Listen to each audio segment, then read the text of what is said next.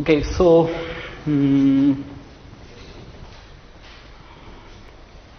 okay. Thanks to the organizing committee and the DID for allowing me to come here and the funding they gave me so that I can do this presentation in front of you. And first of all, I should say that this first of its kind I'm doing on a conference. I never did such a presentation. I always did technical presentation.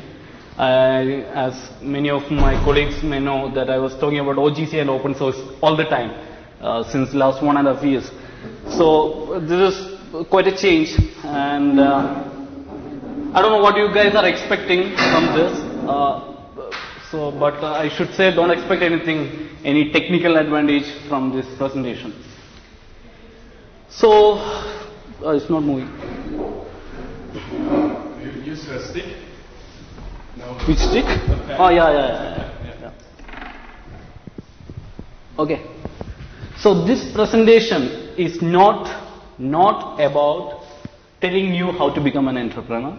It's not about getting projects. It's not about the techniques and trends. And there is no graphs I will be showing which shows you the geospatial industry. Nothing. It's just about my little experience which I had in last 1 year or last 2 years, in matter of fact, in gaining some projects and in trying to set up something small.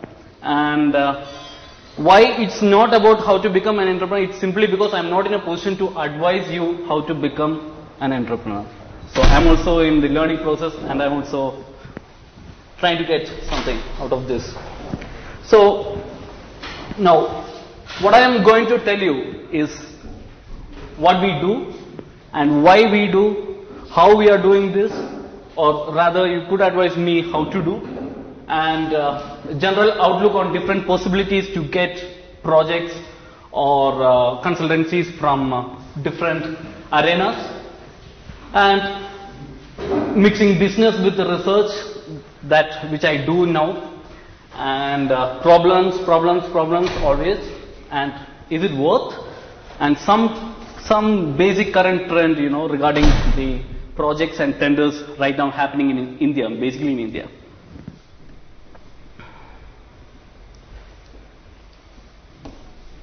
Okay. So it's a huge list actually. I mean, it covers almost everything under GIS and remote sensing. So this is what we can do, and now we are doing covering some of this, including the open GIS solutions, the application development, data collection service, and the remote sense image processing part. So this is our small office in Cochin, Kerala, and the main streams which we were looking into, or which we are focused right now, is divided into two different areas. One is a web-based GIS solution, and other one is GIS and remote sensing solutions. So in web-based GIS solutions, we are concentrating on open source tools to develop different applications, according to the requirements by the client. And I can show you one of the application which we have developed using these tools. And it is OGC compliant, which is now becoming one of the hot word even in India now. And we have developed two different management systems actually: species distribution management system and agriculture management system. And the other area which we are concentrating on is my expertise is basically the classic GIS and remote sensing area solutions, basic mapping services, and our major concentration is on satellite image processing, land cover change studies, fire mapping, urban studies using high resolution images like Iconos, GeoEye, QuickBird and all.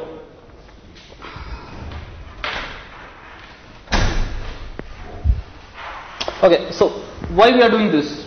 It's all about money, and again money, and of course there is passion about this field, because we can earn money through different areas. So I am doing this particular geospatial services because I am interested in this, but again it's wrapped with money again. Yeah. Now, how we are doing this? See, I finished my graduation in 2002, and I've been working in a research-based NGO in India where they had a GIS and remote sensing lab.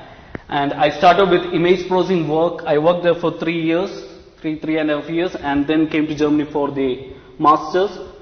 So, with that contacts which I had in the research field, so it was a new thing which was happening. Till then, they were recruiting people and doing the GIS and remote sensing thing. So what I do is I enter their project as an external consultant for GIS and remote sensing, and I tell them that, okay, I will do that particular part, that technical part of GIS and remote sensing, and deliver it to you.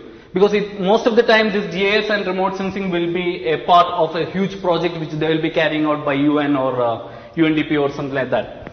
So basically that kind of consultancies I undertake, and capacity building for NGOs where I do training and basic GIS mapping, and I build capacity for the in-house technicians how to deal with the basic GIS services.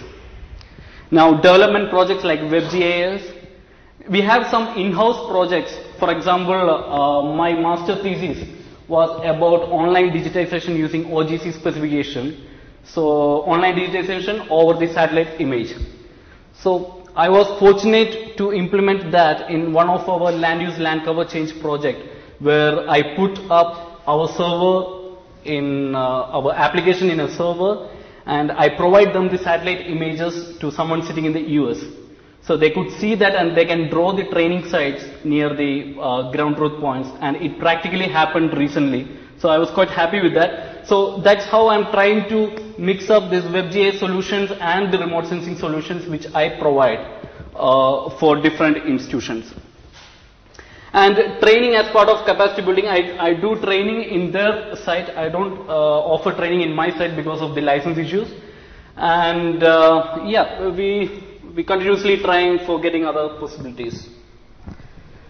Now we have some clients now. It's Columbia University for the LUC project, land use land coverage project. Their area of interest is in India. 10 different sites in India. They're using Landsat and Aster and QuickBird images for their processing the studies, and we are doing that part for them. Now Stockholm Resilience Center, Sweden, and A3 as a collaboration for doing urban classification for 10 different cities in the world, and they have started with Bangalore. And I don't know about the rest of the cities, but at least I have started with the Bangalore stuff. And for, as I said, consultancy for an organization. For A3, I do miscellaneous GIS projects like fire mapping and livelihood projects. All the GIS part. Now, two important WebGIS projects which we are dealing with right now is developing a WebGIS for wetland conservation program. And one highlight is that we are using open source and OGC specifications, and we are trying to develop it in local language Malayalam. So everything, the search panel, the map, everything will be in Malayalam using the backend will be PostgreSQL. And another one which we have finished now is a species distribution management system for GKVK, the Agriculture University in Bangalore. And yeah, the first phase is already implemented. And another foundation where we constantly give consultancy to them, Keystone. So I usually, so these projects is as part of my contacts which I gathered during my last 3 years of experience in different NGOs.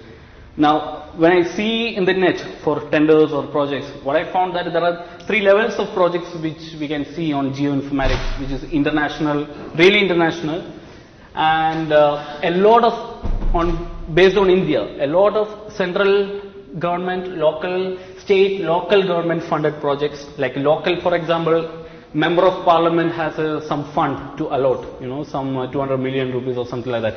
So they can allot that money to build something on Geoinformatics. So such